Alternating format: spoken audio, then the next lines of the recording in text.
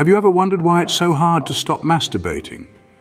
Today we dive deep into the brain's love affair with porn and masturbation. Imagine the brain as a vast, bustling city with neural pathways like streets bustling with traffic. One of the most frequented routes in this metaphorical city? The one leading to pleasure, particularly the kind experienced during masturbation. Masturbation, like other pleasurable activities, sends a rush of neurotransmitters coursing through these streets. At the heart of this exhilarating activity is dopamine, often dubbed the feel-good neurotransmitter. It's the brain's way of giving us a pat on the back, saying, "Well done, let's do that again." This is the brain responding to pleasure by encouraging repetition of the behavior that caused it. Now let's talk about the brain's reward system, a real power player in how we develop habits. This system, which includes structures like the ventral tegmental area and the nucleus accumbens, lights up like a Christmas tree when dopamine floods through it.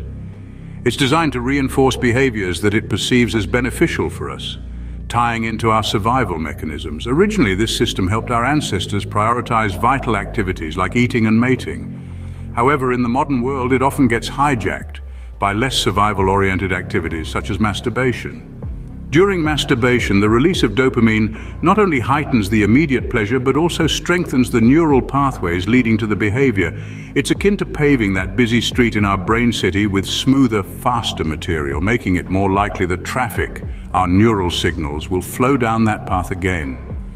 Over time, this path becomes a well-trodden road, easily and often traveled. Now that we understand why our brain is so fond of this activity, let's explore how this fondness turns into a habit.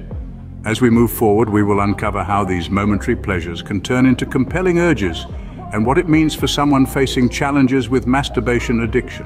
Point 1. Your brain and masturbation. Let's dive into the intricate world of your brain, where every action you take can subtly alter its inner workings.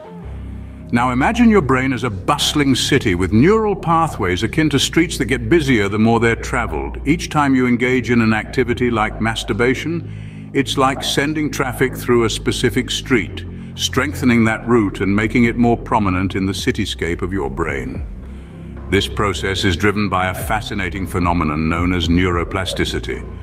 Neuroplasticity is your brain's ability to reorganize itself by forming new neural connections throughout life.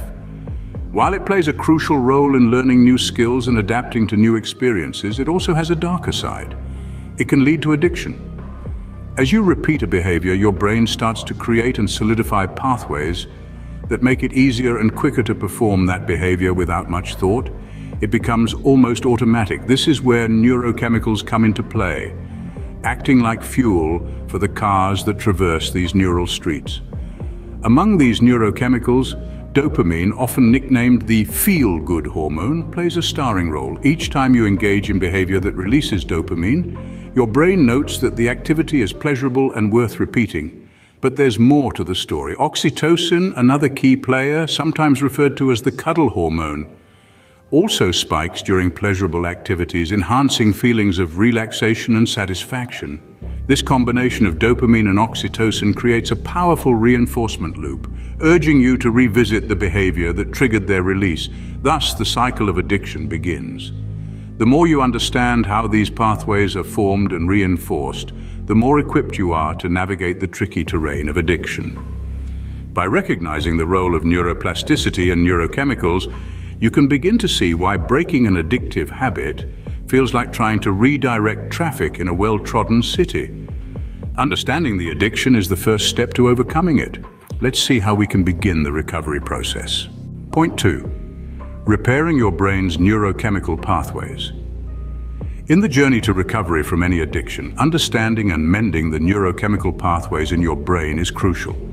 When it comes to overcoming a habit as ingrained as masturbation, techniques like mindfulness and cognitive behavioral therapy emerge as powerful tools.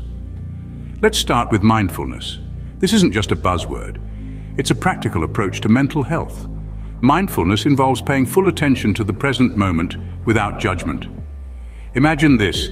Each time the urge arises, instead of acting on it, you pause. You observe these feelings and thoughts without engaging them. This practice helps in reducing the compulsiveness of the behavior by altering the brain's response to triggers. Moving on, cognitive behavioral therapy, or CBT, is another cornerstone in the recovery process. CBT is based on the concept that our thoughts, feelings, and behaviors are interconnected. By changing negative thought patterns that contribute to and exacerbate compulsive behaviors, CBT helps individuals develop healthier coping mechanisms. It's like rewiring a complex circuit board, challenging but certainly possible with consistent effort. Both mindfulness and CBT are more effective under professional guidance. Therapists trained in these techniques can provide the necessary support and structure needed for recovery. Additionally, joining support groups can also be incredibly beneficial. Sharing experiences and strategies with others who are facing similar challenges can not only provide insights, but also reinforce a sense of community and understanding. Now, a question for you. Have you or someone you know tried any of these recovery methods?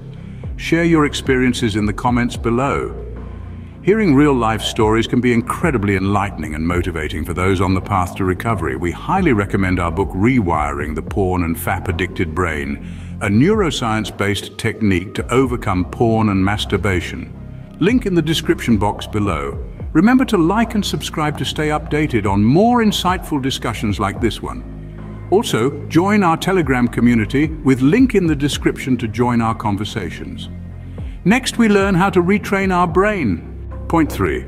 Training your brain like a baby. To overcome masturbation. Imagine you're teaching a baby to walk. You wouldn't expect them to get up and start running a marathon immediately, would you? Similarly, retraining your brain away from addictive behaviors requires patience, gentle guidance, and small, manageable steps. Retraining the brain is akin to teaching it new, healthier patterns and responses. It's about replacing the old, less desirable paths with new, beneficial ones. This process doesn't happen overnight. It takes consistent effort and a compassionate approach. Let's discuss some practical techniques that can aid in this retraining process. First, there's something known as exposure therapy. This involves gradual exposure to the triggers that lead to masturbation, but in a controlled environment, where you can practice resisting the urge. It's about teaching your brain that it can encounter these triggers without engaging in the behavior. Next, setting realistic goals is crucial. These should be small, achievable targets that build on each other. For example, if your goal is to reduce the frequency of masturbation, start by aiming to extend the time between sessions gradually. Celebrate each success, no matter how minor it might seem. These victories accumulate and reinforce your brain's new pathways. Another powerful strategy is to replace the old habit with new, healthier ones. If you find that boredom or stress triggers the urge, introduce activities that are both engaging and relaxing. This could be anything from reading a book to going for a walk. The key is to find something that provides fulfillment and distraction. Approach this process with kindness and understanding toward yourself. Self-compassion is a powerful tool in recovery. It helps to mitigate feelings of shame or frustration that might arise. Remember, you are not just breaking old habits, you are actively building a healthier, more resilient version of yourself. Just as a baby learns to walk step by step, overcoming an addiction is a step-by-step process. Every small victory is a step towards a healthier brain.